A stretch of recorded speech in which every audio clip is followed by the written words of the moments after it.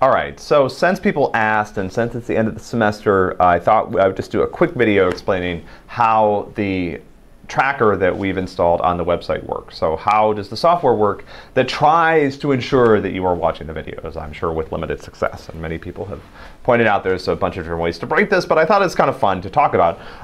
The main reason is it's a nice example of how you can use existing web technologies to kind of do new things. So the starting point for this is the YouTube player. So we're serving videos from YouTube. We're embedding them on the page. And when you do that, you get an iframe that's used by YouTube to serve the content, but that iframe actually has an API. So the iframe has an interface that allows you to retrieve various information about the player. It allows you to change videos, allows you to determine what time the video is at, and that's totally 100% necessary in order for this to work. If YouTube didn't support this, there'd be no way to build a tracker like this because the video would just be embedded and I'd have no idea what was going on inside the video, what you were doing, skipping around or whatever. All right, so this is the starting point. I'm not going to go over this, but this is very interesting.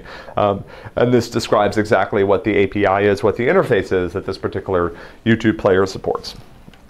So with that in mind, what happens when the page is loaded is we create a new iframe to load the video into, and then we load the video, and when the video begins to play, so this is the place where we actually create the YouTube player, and this is all just sort of code that you can find on their website.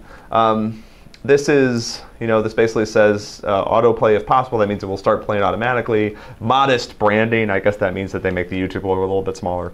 Anyway, so what happens is when the player begins to play, when the player is loaded, it calls this onPlayerReady callback. And what that does is it actually launches the video tracker. So what it does is says, if I'm tracking the video, now once you've seen a video one time and you go back to review it, the tracker is disabled and so none of this code runs. But if I'm tracking this particular video, then I call this track video function. That track video function is located in a different file here. This is all sort of mixed together when the page is loaded. And what the track video tool does is it adds so this is interesting, it adds a listener for changes to the player state. So what it does is it tracks if you skip, that results in several changes to the player state. If you pause the video, if you do things like, actually mute doesn't generate any changes to the player state. But anyway, so this generates a listener to the player state. And what it will do is when that state changes, it'll call, on player state change. I know this is all sort of complicated, but we'll get to the simple part in a sec. So what this does is if it's not playing, right? So event.data holds an integer that reflects what's going on. So if event.data is 1, it means that the video started to play. When the video starts to play, this function sets a timer, and it's really that timer that does all the work. So this timer is set to fire every second. And every second the timer fires and essentially checks things about the video state. So when the timer fires, it calls this check time function. And this is the function that really does all the work. So, and I won't go through this in detail, but what the check time function does is it tries to determine a couple of different things. So it checks if the video is muted at that point. It checks if the video is playing too fast. It essentially does that by recording a couple timestamps and then averaging across them and trying to figure out, if the video is advanced 10 seconds, but only 5 seconds of wall clock time have gone by, then you're playing the video a little bit too fast. And you might notice if you play the video fast, it takes the tracker a little bit longer to actually realize what you're doing.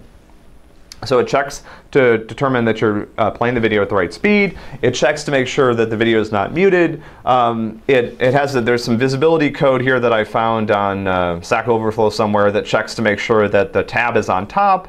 And it also tracks what parts of the video you've seen. So essentially it bins the video time into these intervals and it makes sure that you're watching the video forward in order. So that's how we detect if you skip ahead and you've missed an earlier part of the video. If this happens, what it does is it itself calls a callback called video problem. And video problem pauses the video and then generates this modal that you might have seen that explains what the problem is. So, you know, it sets some text, you muted the video, leave the audio enabled, whatever, you're watching the video too fast, and then it generates that modal that pops up and causes you to have to start over. If this doesn't happen, once you get to the end, and this is quite simple, all it does here is it generates a post to this particular API that the internetclass.org website supports.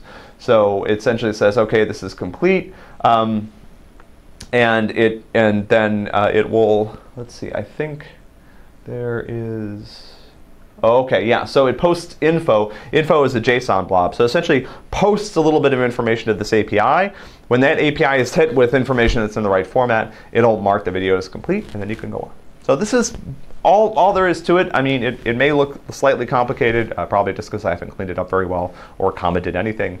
But the fundamental sort of logic here is quite simple. Start a timer, and then periodically check the video state, look for various problems that we've identified, like you muted the video, and complain about those problems if they exist. If they don't exist, and you get to the end of the video, send a post request. We're using AJAX here, so we're using the jQuery post function to an API in the back end that marks that you've completed that video, and then adjust state on the back end so that you can proceed. That's all there is to it.